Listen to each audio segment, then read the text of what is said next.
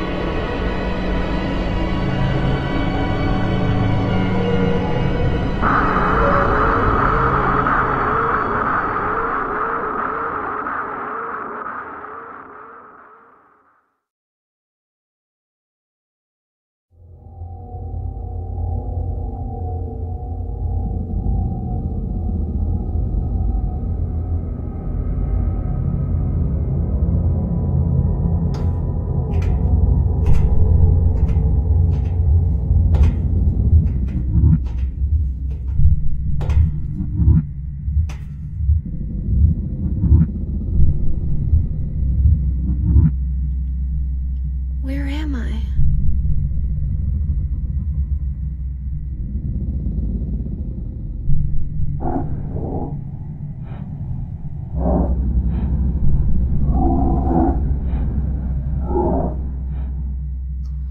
And immediately we are greeted with a number of similar parallels to other Silent Hill games, such as the nightmarish grating and general bleakness of the surrounding area. Seems that we are already starting off in what is considered the other world, and from the large sign that we saw in the background there, we're at the Lakeside Amusement Park, the premier amusement center in Silent Hill. But I really don't feel like amusement right now. I'd rather just get out of here.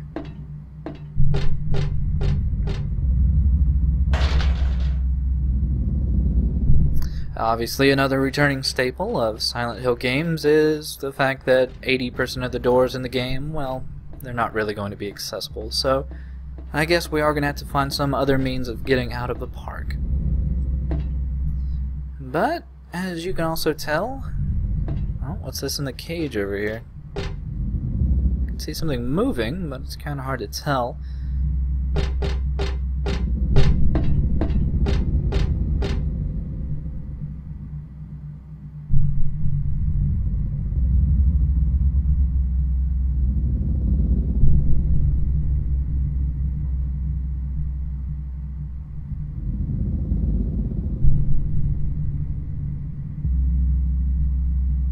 Yeah, we will be assaulted by grotesque imagery throughout the course of the game, and that particular mascot is actually called Robbie the Rabbit. He is one of 4 mascots for the Lakeside Amusement Park. Apparently, though, he is the most popular, even though I guess that popularity can be dangerous.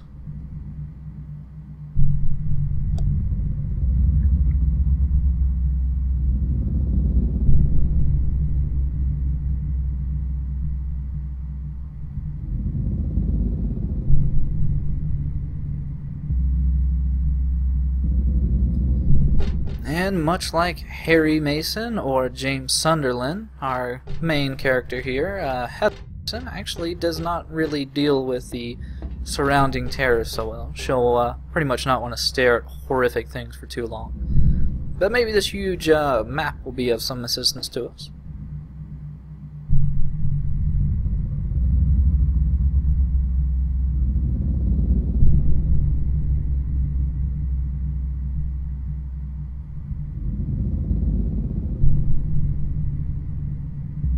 That is a good question, Heather. I'm sure the big sign saying amusement park would not allude to this being an amusement park, but yes, well, it seems we're going to have to head towards a roller coaster, but I think before we head to Souvenir Avenue, we should actually get rid of this knife because it's not really the best weapon. And rather oddly from other Silent Hill games where they start you without any kind of equipment, this one actually starts you out with quite a few items. You can actually see we actually have some guns here, but we'll talk about guns later on. You can see the knife, kind of just used for self-defense, but we need something a little bit longer. So we'll switch to the pipe. You can also see we have a few healing items, just in case. But we shouldn't be needing those, should we? And we actually have a few different types of attacks to do with the pipe. We have an overhead swing, we have a poke, and we actually have a back and forth swing, like a little bit quicker than the overhead, but I think we're ready to go. And already we are greeted with some high intensity Silent Hill combat. This is a double head, kind of a spiritual successor to Silent Hill 1's, I think they were called Groaners. Yeah, the double head can be rather quick and they usually attack in packs, but they can actually be fairly easily taken out, as we just saw and as we'll see in the future.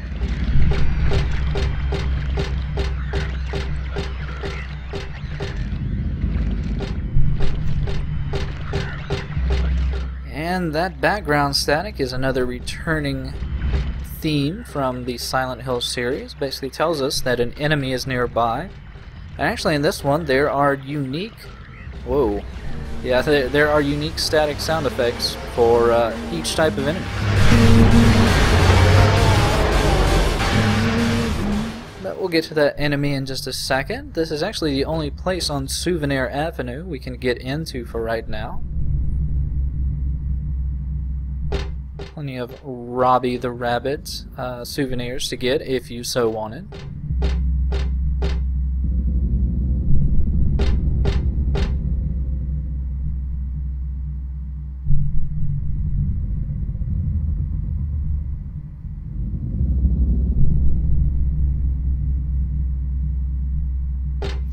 Yeah, normalcy is not something we're really going to be getting too much of in this particular game.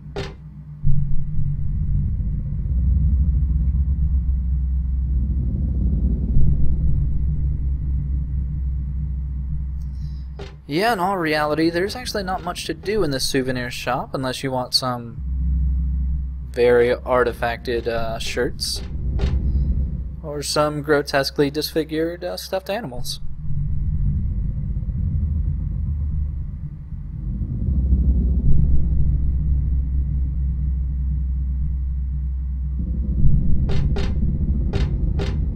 Yeah, really all we can do right now is just try to find our way to that coaster, as mentioned before.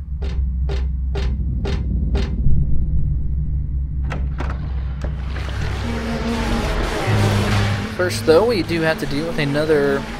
This is actually a returning enemy from Silent Hill 2. In this game they are called Closers. But in Silent Hill 2, we actually only ever saw them when they were hanging off grating and they would stab us from underneath. But as you can tell, they are fairly slow moving and, well, they attack fairly slowly as well.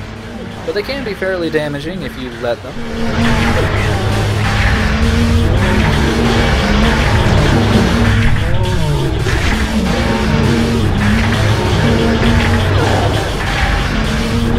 But Closers definitely never really are that much of a hassle to deal with.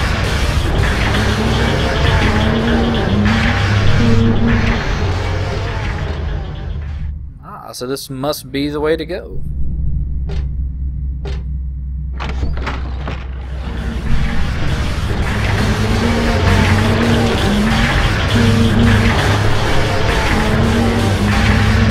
But thankfully, as most Silent Hill games will let you, you actually don't have to fight everything.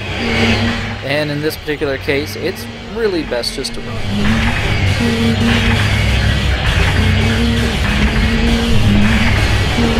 Because there's actually another new enemy. Yep, there he is. That's a pendulum. They are flying enemies, and they are a massive pain in the ass. Especially if you try to hit them with melee. Normally, it's best just to run away from them.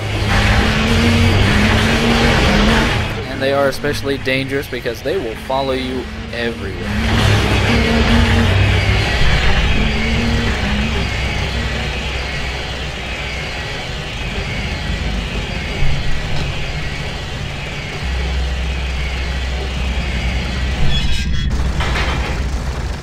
looks like we have a very limited way to go here, so I guess we're going to have to try our best not to fall off the edges here, because there is the danger of falling in Silent Hill 3.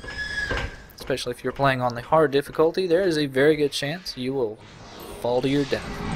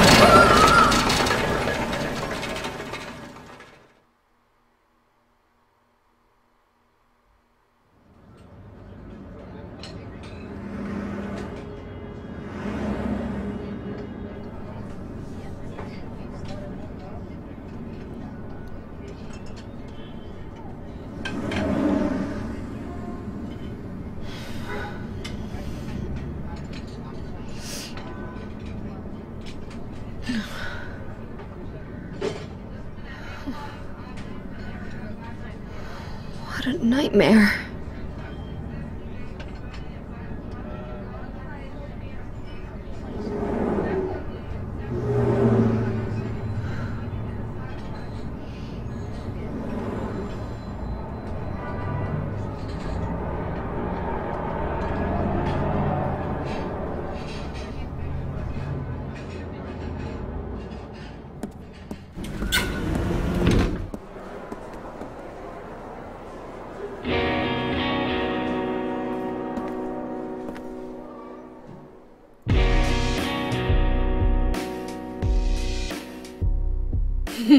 Dad, it's me. Yeah. Sorry I didn't call sooner.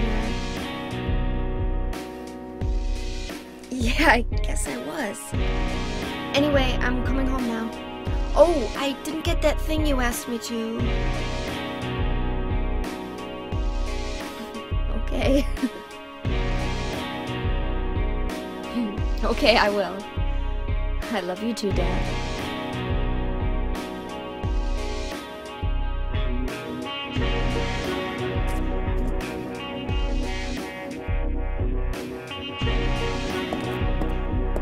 Heather, I need to speak with you. My name is Douglas Carter. I'm a detective. A detective? Really? Well, nice talking to you.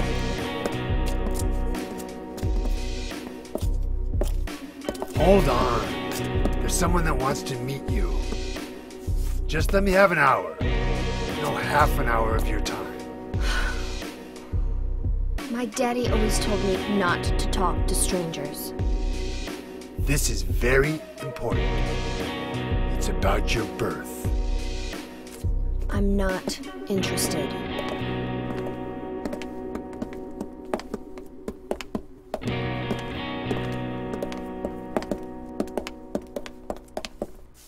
Are you still following me? Do I have to scream? Sorry. I'll wait here.